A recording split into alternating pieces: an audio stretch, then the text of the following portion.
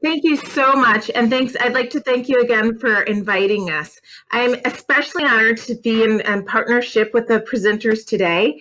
First is Amanda Latimore, the director for the for Addiction Research and Effective Solutions, the American Institutes for Research. Ekow Yankah, professor of law at the Benjamin N. Cardozo School of Law, Yeshiva University. And my friend Monique Tula, the executive director of the National Harm Reduction Coalition. Thank you all for taking the time to be with us. I'd like to set a framing question, and I believe from there we'll probably go on and have a very rich discussion. But we all know that this is a time that has been particularly fraught. People are starting to talk about health inequities, racial disparities, racial justice. And I would just I think it would be a great idea if we could have each of you talk for 2 or 3 minutes about what your blue sky vision is from your particular perch. Maybe your 1-year blue sky vision and then your 5-year blue sky vision. How will we provide care, service, look at data, use the justice system or not for people who use drugs? What would that equitable world look like? One that is equitable across race, ethnicity, gender, sexual orientation, ability, and all other intersections. Would it mean disaggregated data that's used for good, not ill? Is it not working to punish, actually equitably working to keep people out of punitive systems? So I wonder if each of you could give kind of a 2 to 3 minute blue sky and a vision of what that looks like in the short term and the long term. Let's start with Monique. Thanks, Kima. So it's a big question. I loved pondering it over the last couple of days. And I envision a world where a just society includes the regulation of drugs that's grounded in science, but also human rights and the treatment of people who use drugs are also grounded in compassion and well-being. We're really at a turning point societally. Many people around the world, including me, believe that we're evolving as a species. And evolution isn't linear. We're evolving in our consciousness, but it happens in cycles. So we regress, we advance, we regress again. And the challenges that we're experiencing force us to go deeper. And that journey really begets the transcendence that we're looking for, the transformation that we're looking for. So we are seeing across the globe newly activated social justice warriors who are hungry for a shared and cohesive sense of direction. And so if we're going to survive this particular period of regression, we need the strength and clarity of consciousness to break free from the defensive posture that we've held for decades, if not centuries. So as we're awakening, we're beginning to value the primacy of unconditional love and forgiveness, because if we're all interconnected, then harm to one person is harm to ourselves.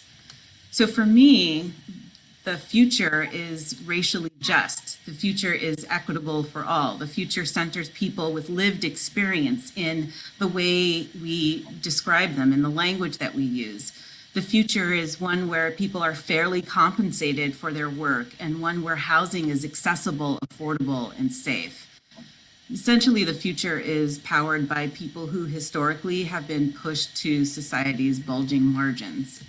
We don't often get a chance to change, or we don't change really until we're in a state of crisis, and we're definitely there now. And, it could get worse, but we need this crisis to grow. Society needs to break down so that something new can evolve. Thank you. Definitely want to live in your world. Amanda, would you like to go next? Sure. And what a great question. I think that the future that I'd like to see involves the integration of approaching addiction in this country through the social determinants of health. And that means that we consider the root causes of addiction, the root causes of overdoses. That means taking into consideration employment and how that influences overdoses. It's very relevant for now when we're facing economic downturns. How is this going to influence overdose rates moving forward? Social determinants of health lens means considering housing, providing housing to those who are reentering society. It means taking a closer look at the criminal justice system and all of the resources we are pouring into the criminal justice system when we could potentially be pouring those resources into supporting those who are intersecting with law enforcement and could use services instead of jail time. It means thinking about food and access to basic necessities, and how the lack of access to those things in the social networks, supportive social networks, education, how those lead to downstream consequences related to addiction. Great, thank you. And last but certainly not least, Ekow. First, thank you for having me. With those two great answers already ahead of me, maybe the best I can do is to tie them together a little bit. I think in some sense, the future, a bright future for dealing with the opioid epidemic is neither simple nor easy, but it's also not mysterious. It is, I sometimes say quippishly, it is a future in which we treat people as though we actually value them. And that sounds very cynical and mean, but let me say a little bit of what I mean. Think of a town that is your happy version of a town. It could be a big city, a college town, whatever it is that is your happy place. And think of how you would want that town treated if it were going through some amount of drug problems. So for example, about college kids, people that we value, we see a future for, we invest in. It might be the case that widespread drug use will have some role for police. There'll be some disorder, there'll be some problems, there'll be a few people driven to steal or even hurt. And we'll want to address those people. But that's not the way we would address the root, as was being said of the addiction problem, right? When we see drug problems in communities we care about, in towns we care about where it's coming from, how to find alternatives, housing and employment opportunities were just addressed, root social traumas were addressed.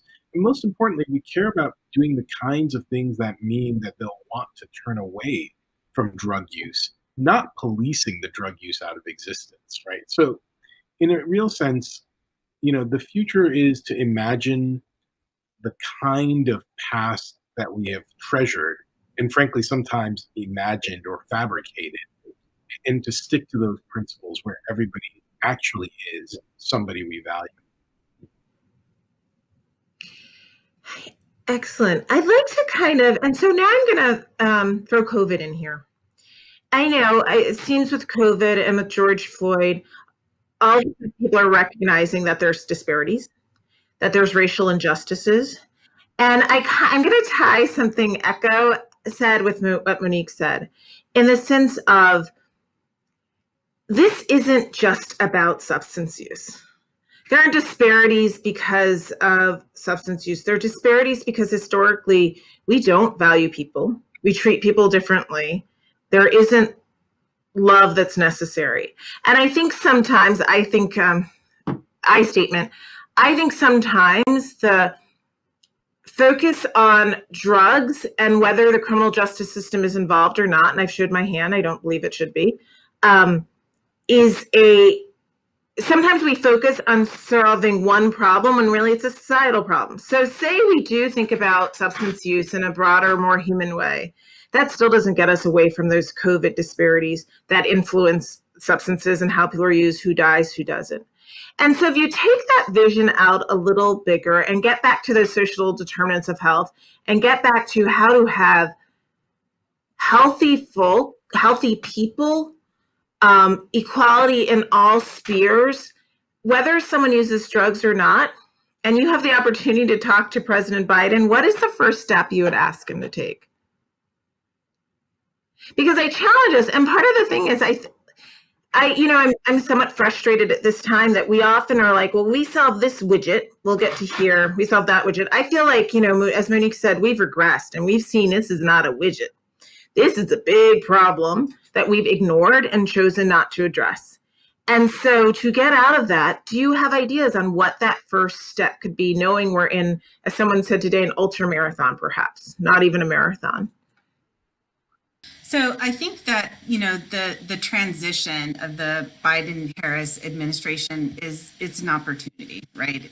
It's an opportunity for us to get our priorities right. Big picture, let's end the war on drugs and the policing of Black and brown communities.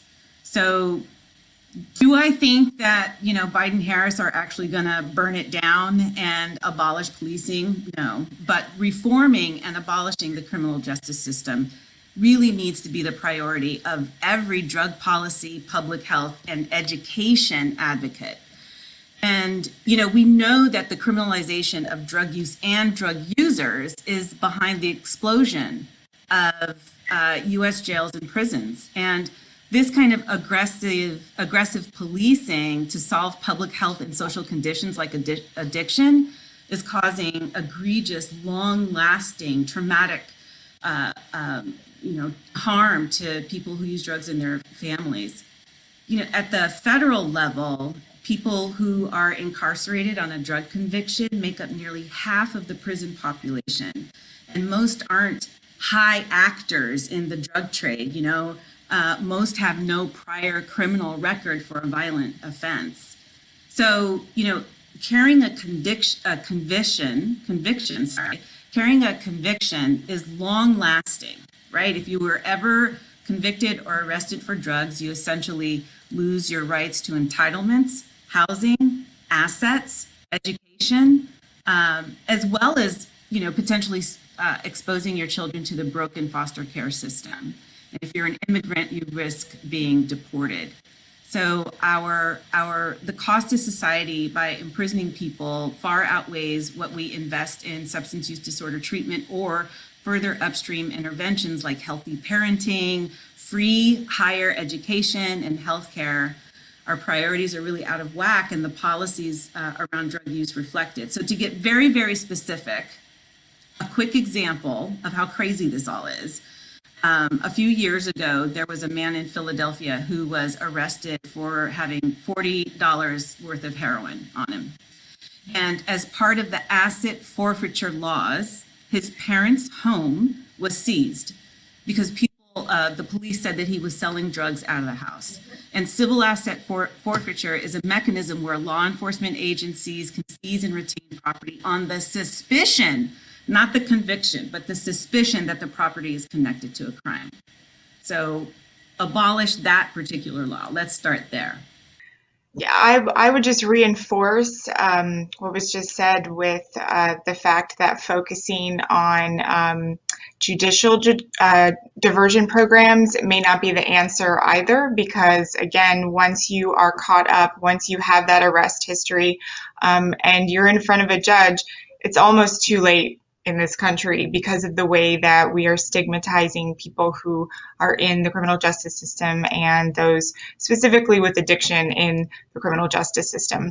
So the path forward from my perspective is to avoid law enforcement interactions and not have a law enforcement or a judicial system response to things that are medical. Judges shouldn't be making medical decisions. Some judges actually restrict the use of medications for opioid use disorder, even though they do not have a medical license and probably shouldn't be making those kinds of decisions. So that's an example of how judicial diversion programs may not be the best solution for reducing the impact of the war on drugs. Excellent, thank you. So Ekow? I would take this in a slightly different direction. I think everything that's said has been right. And, the presidency and the moment is an opportunity, especially to establish best practices. And those things have huge symbolic value. But there's this line in Shakespeare where he says, we sometimes lose the vision of the stars because we stare at the sun. And every star is itself a sun. That is to say, the presidency is actually sometimes just overwhelms our vision. And the president actually has little power over your local law enforcement, right? Your local law enforcement is run by your governor, it's run by your mayor, And while you're absolutely right that the bulk of federal prisoners, or not the bulk, but some huge percentage of federal prisoners are in prison for drug crimes, it's also true that the overwhelming percentage of prisoners are in state and local prisons and jails. And so if we want to think about how to change things, I would encourage people to get excited about things that aren't always on the front page of the Times. Who's running for your local sheriff? Who's running for your DA? Who's running diversion programs, whether they're working or failing or more restrictive? Who's running child diversion programs? That is to say, people can't just think now that we've voted for a new president, it's over. Voting is the minimum of democracy. Real democracy is being involved in local politics, and that's where we can do the most to help people who need the most help. Great. That's an interesting segue. Full disclosure, I'm a pediatrician, so I have to go to kids. And, I think it's interesting that all of you did focus on law enforcement, but I think the war on drug, I know that the war on drugs has had pervasive punitive impacts in other systems, particularly the child welfare system, and the disparity among who is tested when they're pregnant, who has their kids taken away when they're pregnant, and how hard it is to get your children back. For reasons that are, in my opinion, similarly not based on science and facts and what truthfully happens throughout the country. So just thinking of those other punitive systems, I would say the education system is another space where you have punitive responses to drugs, even if someone doesn't end up in the juvenile justice system. But as Monique and others alluded to, lack of access to educational loans, housing, these other impacts. When you think of that, and I agree that is incredibly local, right? That's how local folks decide to spend their money on child welfare, how they write the laws, how they decide to implement them. But thinking of some of these other not criminal justice and policing spaces on the war on drugs, do you have ideas for folks who want to work in that space? And those are the things that are not on the front line, but have incredible impact on families, incredible impact on family preservation. Thoughts in terms of steps for them, or thoughts in terms of what blue sky you'd like to see in those areas?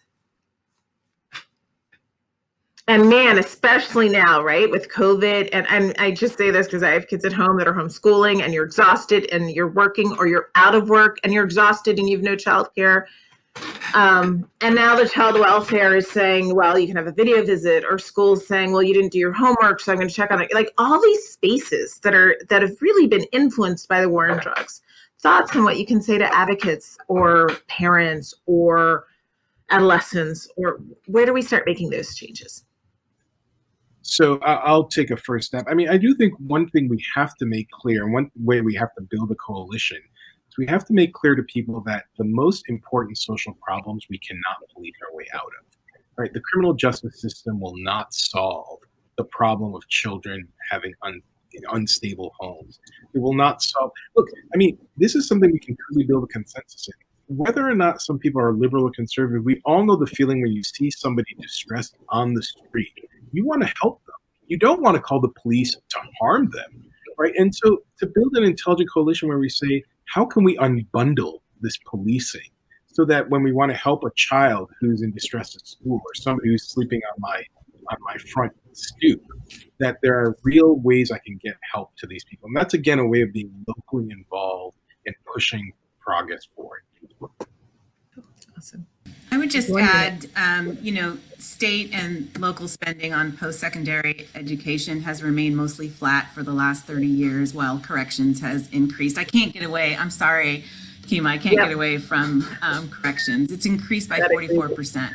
And there's some experts, I was reading this recently, some experts are saying that a modest 10% increase in high school graduation rates would actually result in a similar, about 9% decline in criminal arrests rates. Imagine what a more significant investment could produce, I do think that the scales are tipping in our favor, but if we don't address these kinds of disparities, huge swaths of people will continue to be deprived of the means to express, their innovative ideas that have the potential to alter the course that we're on, because they don't have access to all of the things that they need.